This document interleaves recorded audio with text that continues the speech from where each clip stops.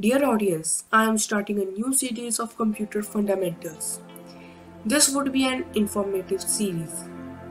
Do watch all the episodes. So today is our first episode, or you can say first video, in which we'll see what a computer is and what are its basic components. Let's go.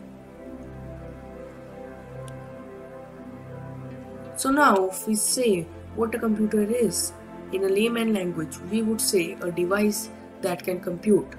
But what if we have to speak the full definition of the computer in a technical way? Then we would have said an electromechanical device that can compute. It has an electronic circuit and mechanical components, example fan. Now the question comes in our mind is, who is the father of computer, isn't it? Yes, the father of computer is Charles Babbage. He was an English mechanical engineer. He completed first computer known as difference engine in 1822. Difference engine is also known as differential engine. It is a type of mechanical calculator. Now let's see the different photos or pictures of difference engines. This is a full-fledged difference engine. And now what we are seeing are the parts of this difference engine.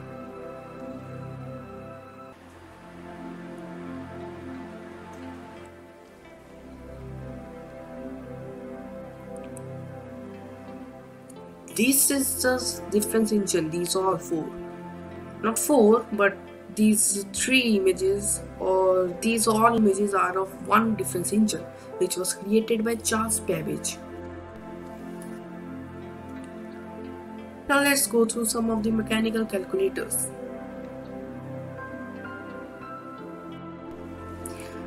Now what is IPO cycle? It is input, process and output cycle. First comes the input, then the process, and then the output.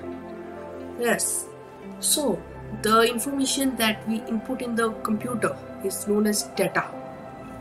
It is same as that we give something to computer for processing or for giving the result. The data, after we input the data, it goes to the CPU for processing. After processing, we get the information or output or result. Now the result is in the form of information. Now let's find out the difference between data and information.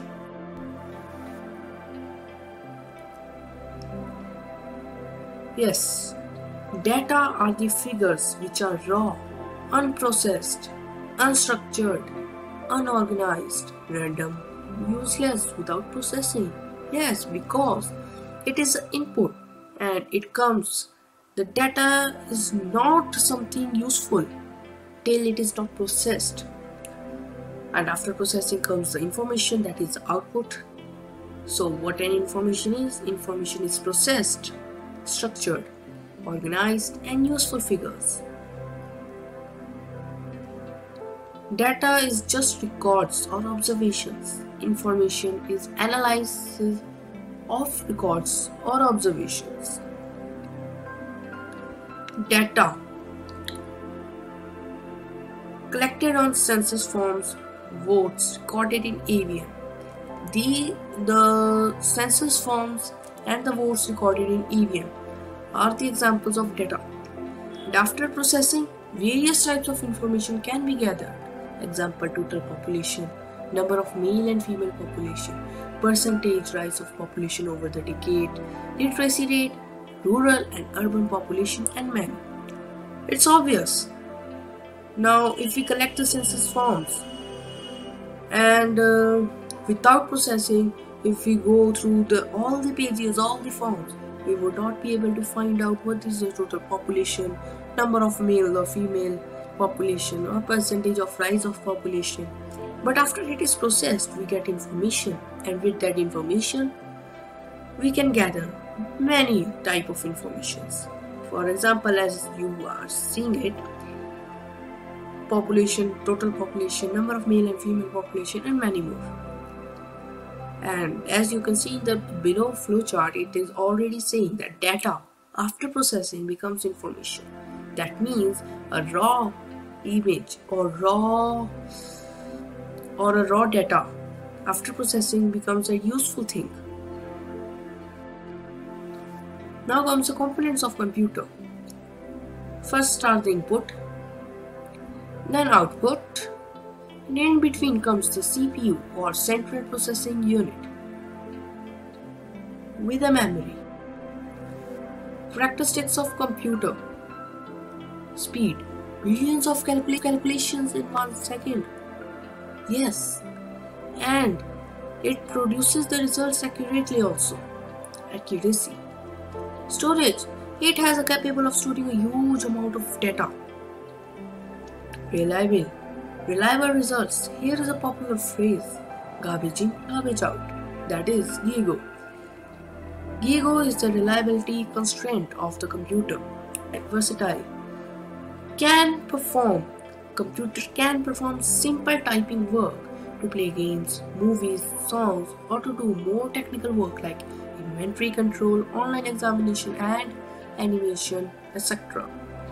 Yes, as you can see that nowadays online classes and online examinations has started. Let's see more of the characteristics of computer. Automation, capable of performing the tasks automatically without the intervention of the user. Diligent, it does not suffer from tiredness or lack of concentration. Computer is so diligent that if it is to do 1 million calculations, then all the calculations will be done with the same accuracy. This is cost effective, reduces the cost of data storage and data processing. Emotionless and egoless. Computers are emotionless and egoless. Computer just perform its job without having thinking power. Now let's see the input devices. Input devices create a link between user and the computer, and this link is very important. Input unit contains devices which help the user to enter data into the computer. And why do we enter data? Obviously, for processing and to get information. Your input unit converts the data in computer understandable form. Input devices sends the data input by user to CPU, and this is the functioning of IPO cycle also. For example, let's see the examples of input devices. Keyboards, we type the data. Mouse, joystick, light pen, trackball, scanners, graphics tablet, microphone, magnetic card reader, MICR, barcode reader, optical mark reader, OMR. Now let's see the output devices. Output devices create a link processor and the output device where we get the information. Output unit contains devices with which user gets information. Yes, after the processing of the data in CPU, that is central processing unit, the data is converted into information and is transferred to output devices, and output device gives us the information. Output unit converts the data from computer understandable form to user understandable form. In input devices, we saw that input device convert the data in computer understandable form. Why is it done? It is done so that the computer can understand the data in its own form. And when it understands the data, only then it can perform the processing. So after the processing, the data is converted into information, but still the information is in computer understandable form. So how could the user understand it? So output units convert the computer understandable form of the information to user understandable form. Let's see the examples of output devices. These are the LCDs. These are the monitors which were used long ago. Not long ago, still they are, but they are not so famous.